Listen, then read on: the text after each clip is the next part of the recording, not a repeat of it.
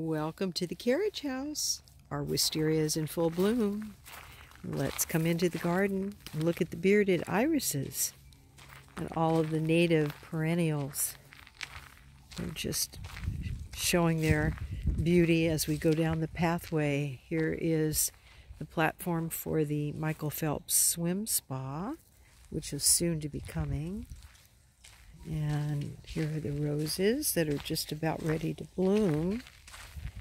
I know we're going into the garden here, and I'm just showing you the most beautiful of all are these aromatic red roses.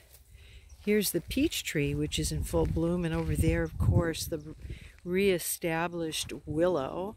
The tomato garden has just been planted, so you can see that.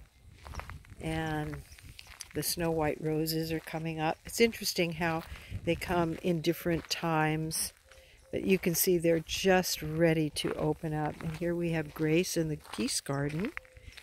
And all of the different bearded irises are going to appear here. We've got all the colors, white, yellow, and peach.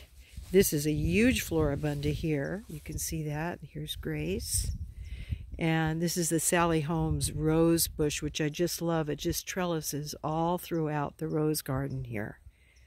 We look up all the way there to our pine trees, and here to our house, the vineyard house. And then if we come down here, we've got the patio furniture established, set up here. And this is the more shaded part of the property. We've thinned it out somewhat. We really love it. It's really great.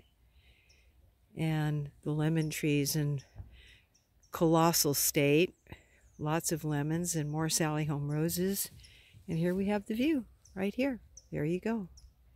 Beautiful day.